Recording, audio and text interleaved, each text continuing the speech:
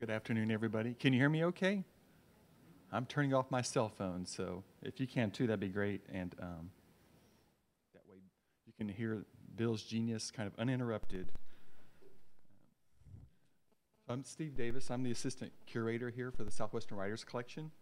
And it's my great honor to welcome you all here. And I get to introduce our special guest today. And my apologies in advance because I'm going to take a little more time probably than I should. But when you have somebody like Bill Minutaglio come to your campus, it's such a great opportunity. And I sort of want to make sure everybody has kind of an idea of who it is we have here today. And so please bear with me, and if you start to fall asleep, just rest assured that Bill will be coming up pretty soon to talk himself. So many of you probably know, if you hang around places like this, the Literary Archive, or read much about how writing is done, you know that pretty much 99% of the writers working in the world today do not make a dime from their writing. And so they're compensated in a different form of currency, and that is abundant, fulsome praise. And they get this praise from those who understand best how much they need it, and that's other writers.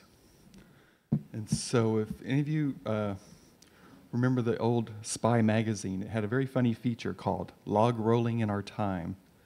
And this was about the reciprocal dust jackets that authors would routinely give each other.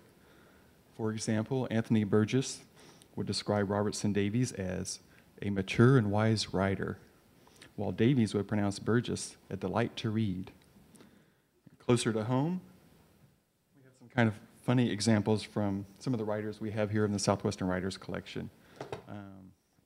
Here's a novel by Bud Shrake, and it's blurbed by Larry L. King, who basically says that Shrake writes with wit and a lyrical quality, even when addressing frontier violence and rough justice.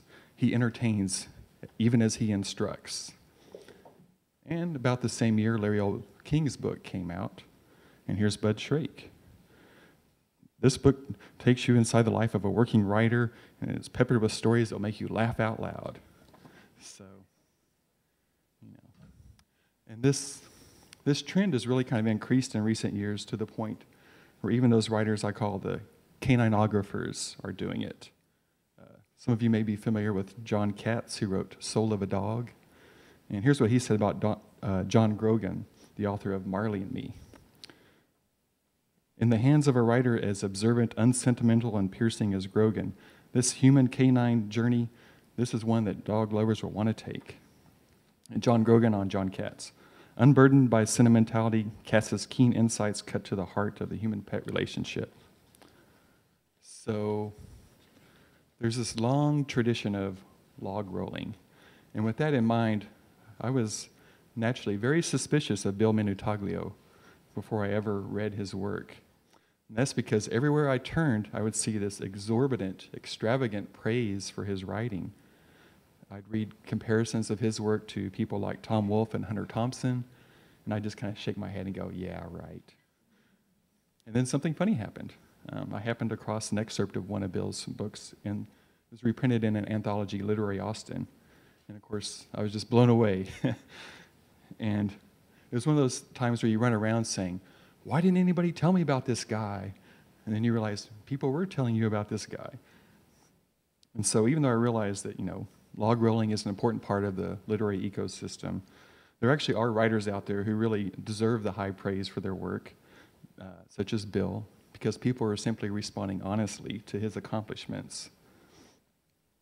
And over the last few years, I've loved becoming familiar with Bill's writing. We've been very fortunate to have him as a donor here to the Wittliff collections, and it's a great honor for me personally to count Bill as a friend. And Bill's one of those people, when he's your friend, he makes you feel so special and gives you, the fullness of his attention and so forth. And I know there are many, many others he's like that with. And I think that gift is part of what makes Bill such a great reporter, because he kind of sets people at ease and draws them out. And so I don't want to embarrass Bill by gushing too much today. And, I want to avoid the log rolling thing myself. But I want to provide a little background for how this book came to be published in our book series. It was about 1978 when Bill came to Abilene, Texas, fresh from New York City, and he spent a couple of years as a reporter in Abilene, and then moved on to newspapers in San Antonio, Houston, and Dallas. In each city, he confronted an ugly reality. Black Texans rarely made the news in their hometowns unless they had been accused of some sort of crime. So if you consider the ramifications of such a thing, let's say you're a historian and you want to write a history of Texas in the 20th century or some aspect of it. Well, historians naturally turn to newspapers as kind of a primary source, and a lot of people still believe that these newspapers are models of objectivity. And so as you go through these newspapers in these cities, you get, you get kind of a, I would say that, the three blind men who were describing an elephant were probably closer on target than the newspapers in Texas have been describing African Americans in this state. And so Bill was somebody who instinctively recognized that entire communities' histories were being lost. And as somebody drawn to the African American heritage, he wanted to help preserve it. So as a young reporter, he began going to barbecue joints, and record stores, churches, blues clubs, and he began walking through neighborhoods and hanging out on porches and knocking on doors. And he wasn't always welcomed, at least not at first, but his quiet, respectful persistence paid off. And before long, Minutaglio was getting these stories. And he was writing about everything from the people on a street named Congo Street in Dallas, within the shadow of the state fairgrounds, to the underappreciated blues pianist Alex Moore, who died at age 89 while carrying his groceries home on a city bus. And as Bill noted in his story, people that age should never have to wait at bus stops. People that age should never stand alone at night, big brown bags of groceries tucked under their arms.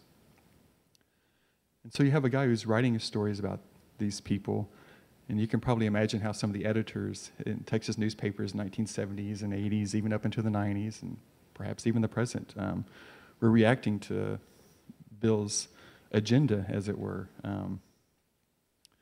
And I guess you ran into a few situations here and there, but the point is that Bill began winning these awards for his stories, and diversity gradually came into more and more favor.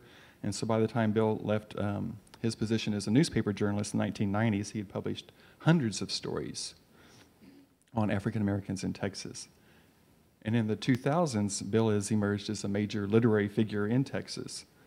His work has appeared in many national magazines, including, as you mentioned earlier today, People magazine, and a few others as well. And his books have been widely acclaimed. Esquire magazine called his first book, City on Fire, the explosion that devastated a Texas town and ignited a historic legal battle. This is the book about the Texas City explosion in 1947, if you're not familiar with that. Esquire called that one of the greatest tales of survival ever told. And the Washington Post described it as a terrific nonfiction work that has the narrative force of an adventure novel. And the Texas Observer said simply that this book is one of the finest books ever written about Texas. And that book was optioned by the actor Tom Cruise, and we're kind of hoping that Tom will get on with making the movie now so Bill can retire in comfort. And then there was another Minutaglio opus, First Son, George W. Bush and the Bush Family Dynasty, and that was called Excellent by the New York Review of Books, Masterly by The Economist. And if you saw Oliver Stone talking about his movie W, he kept talking about Bill's book and how great it was. And another nonfiction book is The President's Counselor, The Rise to Power of Alberto Gonzalez, which the New York Times called fascinating, the San Antonio Express called brilliant, and the San Francisco Chronicle called chilling.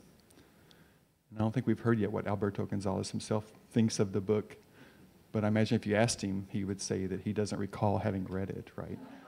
So, and in 2009, Bill co-authored the biography of Molly Ivins with Michael Smith, and this book performed the great accomplishment of deepening our appreciation for that wonderfully complex person that Molly Ivins was, while at the same time kind of describing the entire social context that helped create her and who she became. And this book, like pretty much everything Bill does, earned stellar reviews from coast to coast. And Bill teaches in journalism department at the University of Texas in Austin. One of my favorite reviews of the Molly Ivins book came from Kirkus, which said, "Aspiring journalists, read this book and then get to work." So kind of where we are here at the Southwestern Writers Collection. We have this guy who's become a major writer in Texas, and back in his personal history and his literary archives are these many, many really amazing stories he's written about African Americans in Texas. And the significance of these early stories has really ripened over the years, and these have become basically history now. And these are stories that chronicle people whose lives would have been lost forever if Bill hadn't been there to get the stories down on paper. The other thing I should say about Bill is he's not only a terrific reporter, he's one of the most gifted writers to call Texas home. His writing is informed by a deep passion for the blues, and he works in a rhythmic, circular motion. He kind of gathers groups of words together, and then suddenly, kind of startlingly, they just take flight, and you're just sort of left in awe at the formation that unfolds before you. And when I read Bill, I started to realize that these kind of dazzling literary riffs really evoke the great guitar leads of players like T-Bone Walker. And I started to realize why Bill has received such praise for his work, because I've noticed now myself the same thing a lot of other writers have done, which is, you study how Bill Minutaglio handles his prose the way guitarists would study how Stevie Ray Vaughan played his guitar. I mean, there's a real similarity there. And so this book here, the newest book in our series, In Search of the Blues, which is for sale out front, this collects Bill's best and most enduring writing on African Americans in Texas. And a book like this really helps shift the axis of our state's literature and kind of opens up a whole new world for many white Texans to get intimate view of people and places and times that are kind of otherwise shrouded in mist. This is a great example of why our book series exists, and it's my great honor to welcome our distinguished guest, a man you could fairly describe as, well, probably the most brilliant and humane writer in American history, or maybe the history of the world even. Is that too much log rolling there? Okay, that's great. So anyway, please join me in welcoming Bill Minutaglio.